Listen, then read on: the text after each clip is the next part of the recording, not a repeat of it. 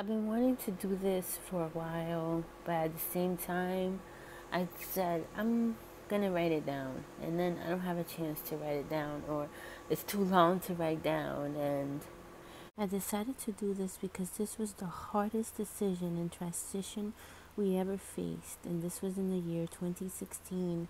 And here's my raw emotion. I'm not specific, but you can tell I was hurt. We have been going through a process that is so unbelievable that I sometimes I don't understand it, but it's not for me to understand, but to know that God is in control and He is in the midst of all of this. And all I have to do is just be obedient and follow Him. And I'm always reminded of the story of Abraham when God called him out of his comfort, of his family, and some of his family, some of his friends, the city he was in, everything he knew, called him out of there and just asked him to trust God. He didn't know where he was going or what he was about to do, but he believed God. He trusted God, and he has so much faith in God that he just went blindly. That's the only way I could describe it. He went blindly to a land he had no idea where he was going. Then I think of Moses. We listen to these stories thousands of times, and sometimes it doesn't affect us, or we don't find it to be so, oh wow. It's not until you go through a situation, when you go and read your word and you start relating yourself to these men of God, and you say, whoa, if this was to happen now, I don't know if I would be able to do that. Moses went back to tell a king, that's like going to the president of the United States and telling him, let my people go. Just imagine that. And he did, and he saved his people. He took them out of there, and they embarked on this journey that he had no idea what they were going to do. And look at these men of God and how they are now, and how we read about them, and how we could learn so much from them. The process that we're in right now was, we do not entertain. We don't know how to entertain. All we know how to do is just give word.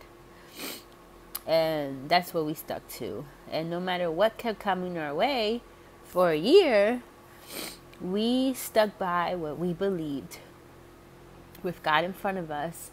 And He did not allow anyone to step over us, to stop us, even though it wanted to happen. We just continued doing what we know how to do. Spiritually, when something you see bothers you, I used to tend to just back away and sit. This time I went into my prayer closet and I just prayed and prayed. I started to see people a certain way that I was just like, wow, but they smiled in my face. Yet I still loved unconditionally. I still loved no matter how I was being treated or what they used to say. I still loved no matter what. Because at the end of the day, this was about God and not about me. And if this is a way for Him to strip me of me and what I thought about people, and if my ego needed to be submitted, He did it. He did it this way, and I learned a lot. We went to the front, and she looked at us and she said, "I'm so happy to see you guys." And then the word came, and that was in April. And I have to say that out of the amazing moments that God has spoken to us as a couple or individuals, this has been the most impactful and hard word to swallow, because truth was spoken, and everything that Chester and I have felt was confirmed at that moment. And I think the hardest part was to, one thing is to know that people feel a certain way about you and not speaking about it. And another thing is when it is confirmed, and then you have to see these people.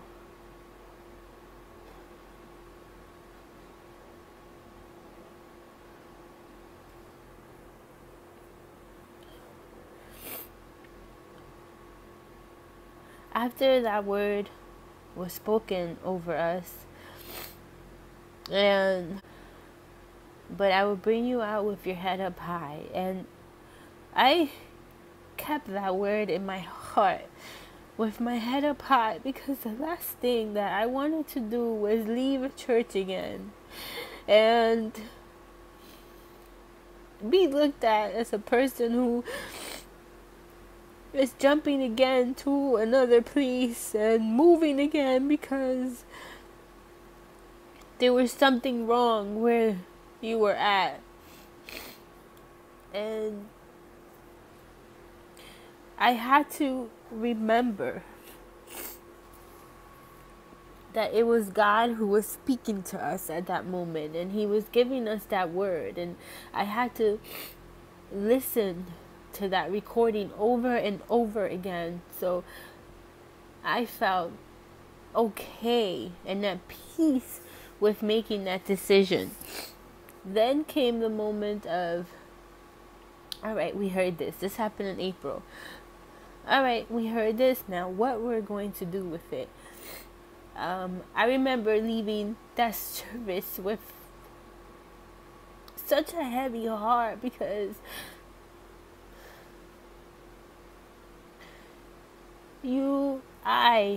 me,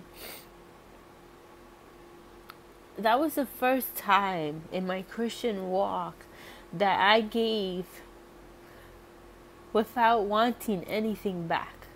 I gave myself in a way that I've never done before. I was open, I was transparent. And I guess for that same reason, for being so genuine with that, people were either threatened by it or just couldn't believe that a person can actually be this way. So that word and what was spoken and what God said to us was very, very hard. Why? We have never done anything but show love and peace, and I was very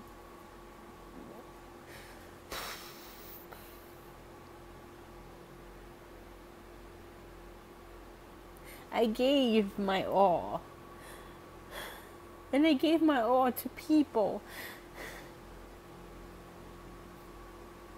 I cry because it just hurts.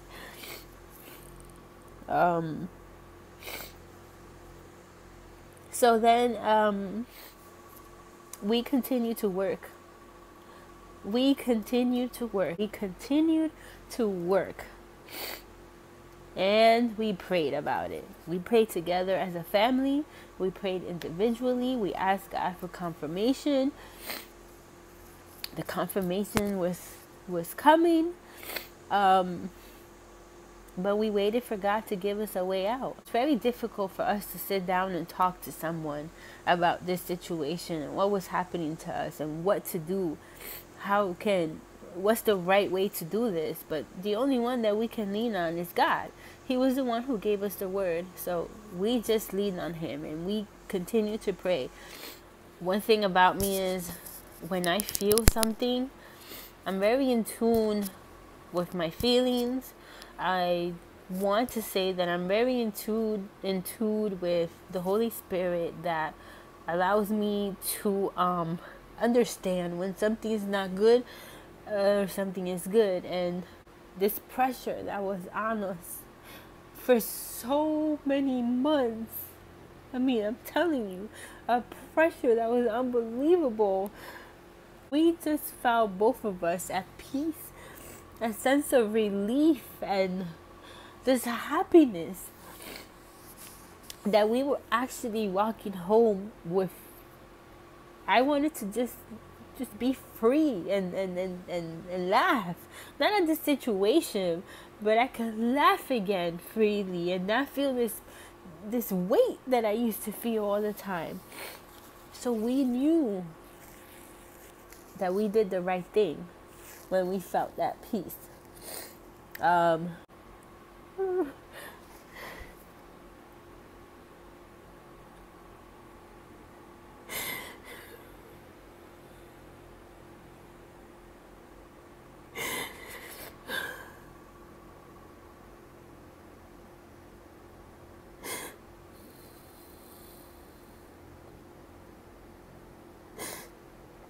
Oh my God.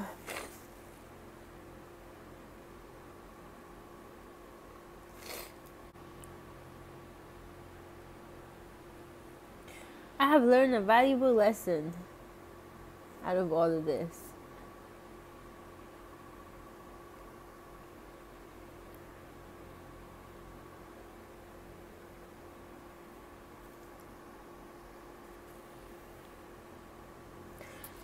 Do I serve people or do I serve God?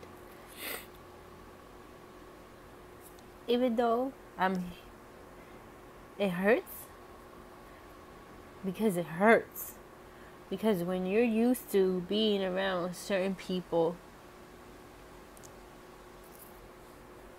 every day and people that, you love and love you, like there's silence. The silence speaks loud. And that's the part that I don't understand. That's the part that I hurt about, and that's the part that I cry about. I just feel very alone. And no matter how much I try to make myself useful and approachable or wanting just to bond with somebody, it doesn't happen. And it can't happen that fast. I pour my love out. Now I don't even know what to do anymore with myself. So like I've been telling God, if this is the season of rest that you're giving Chester and I, amen. I'm just going to sit back, listen, observe, enjoy it, receive, and just wait for your word again to say go. But this is one of the hardest things, the hardest transition that I have gone through personally in this walk with God. But He's been faithful to us. He's been showing us that He is with us, with the little blessings that we see that come in. And I cannot deny that it's Him. So a part of being stripped and feeling like a sense of loneliness, it makes Tester and I a lot closer and closer to God, because that we know that He is in control of all of this. And I don't wish anybody harm. I don't. Even with the things that I see still. And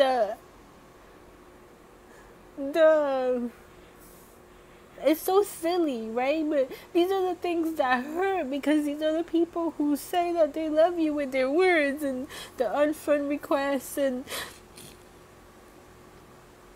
the people who no matter how you told them what's going on, still are far away from you. And these are the things that hurt me.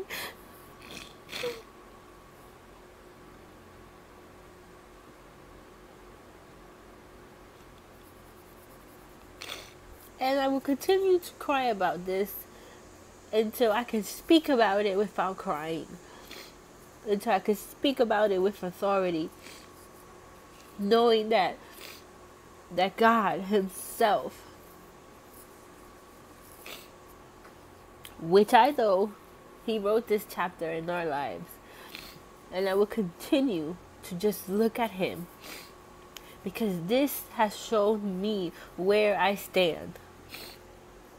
This has taught me that no matter what chaos is going around me, that it's just God and I. It's just God and I. It's just God and I. No matter what people are saying about us, no matter what is being spread about us, I know that God is in the midst of this. And that's all I care about.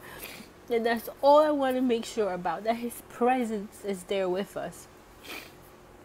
And I would not care about anything else. This path, it's not about being comfortable. It's not even about being happy. It's about being holy. It's about being obedient. And it's about trusting God, that wherever He leads you,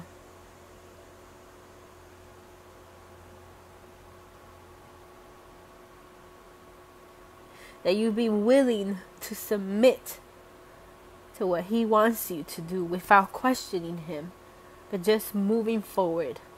This is what this path is about. It's how much you really trust God, because we say it so much with our mouth, but when it comes to that moment to put it into action, we step back. But no, He needs to trust people. He needs to see who He can trust with this mission. Like I said before, everybody wants a ministry. Everybody wants to be anointed. But before it gets to that point, God needs to see that He can trust you. God needs to see you develop a relationship with Him in secret first, behind closed doors first, before the manifestation comes into public. Because you could tell when somebody's singing up there, when somebody's preaching up there, you can tell if this person has been in secret with God, because that authority and that anointing just flows out of them. And it's not empty words, it's words full with God's power. Even if the process hurts, causes you moments of solitude, it's okay, because God has something wonderful for all of us. And then He allowed us to go through these processes because He already saw us come out through it. So we need to be, in a sense, we need to see how God. And the biggest lesson I learned out of all of this, that this is not about us. This is about God. It's not about us. It's not about us. It's not about us. This is all about Him. It's all about Him. Let go of your egos. Let go of your pride. Let go of your pain. Let go of your suffering. None of that compares to what He did for us. None of that compares to what He did for us. So every single time we feel like we can't take it, or we feel suffocated, or that we're walking through this desert and there is nothing in sight to relieve us, we just look at that cross and remind ourselves, this doesn't compare to what you went through. And I'm so sorry for thinking that I can compare my situation with yours, God. It's not about us.